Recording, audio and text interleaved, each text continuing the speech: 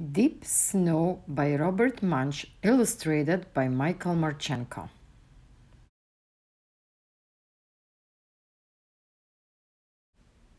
Way out in the middle of nowhere, Ali suddenly yelled, "Stop!" "What's the matter?" said her father. "I want to jump in the snow," said Ali. "No," said her sister Kate, "that is a deep, deep, deep snow." "I still want to jump in it," said Ali. "That is not a good idea," said Kate.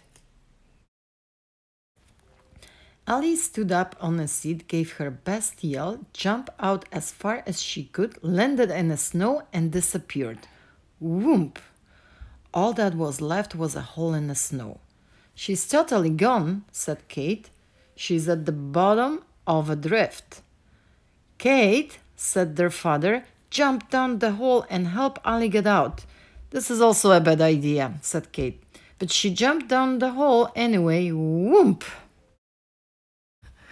For a long time, nothing happened. Then their father climbed off the snowmobile, crawled over to the hole in the snow, and said, "Hey, Ali and Kate, how are you doing down there?" Ali and Kate said, "Murph, bluk, bluk, bluk, bluk," because their mouths were full of snow. Their father said, "Ali and Kate, speak clearly. I can't hear you." Ali got the snow out of her mouth and yelled, "Get us out of here!" "Don't worry," said their father. He reached down the hole as far as he could, got hold of something, and pulled very hard. Ali yelled, "Ah, that's my ear!" So he let go of Ali's ear, reached down the hole, got hold of something else, and pulled very hard. Kate yelled, "Ah, that's my nose!" So he let go of Kate's nose, reached down the hole as far as he could, got hold of something else, and pulled very hard. Ali yelled, "Ouch, that's my lip!" Finally, their dad got hold of their ponytails and pulled as hard as he could, and Ali and Kate came flying out of the hole. "Good," said their dad. "Now we can go." "No, we can't," said Ali and Kate. "Our boots are still at the bottom of the hole." "Oh, rats," said their father. He crawled over to the hole and reached down as far as he could. He didn't find their boots, so he reached way, way, way, way down and fell into the hole. Whoop! Only his boots were sticking up out of the snow. Ali crawled over to the boots and said, "Hey, Dad, how are you doing down there?"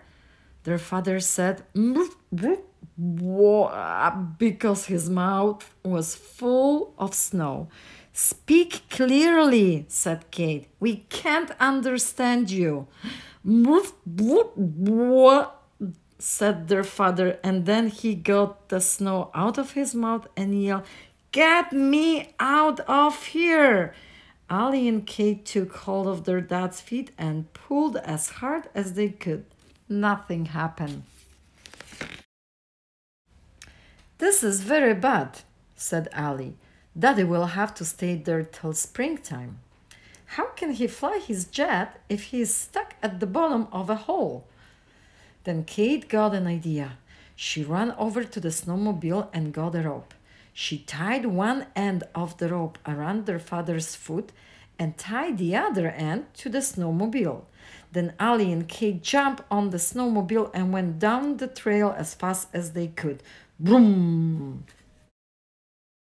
Their father came flying up out of the hole and bounced down the trail after the snowmobile, yelling, "Ow, ouch!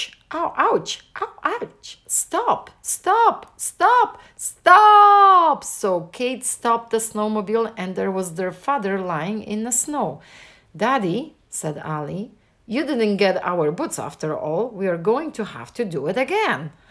"Right," said their father. "Let's do it again." He tied a rope to Ali and Kate's feet and dropped them down the hole. And he came by later in his jet to get them out.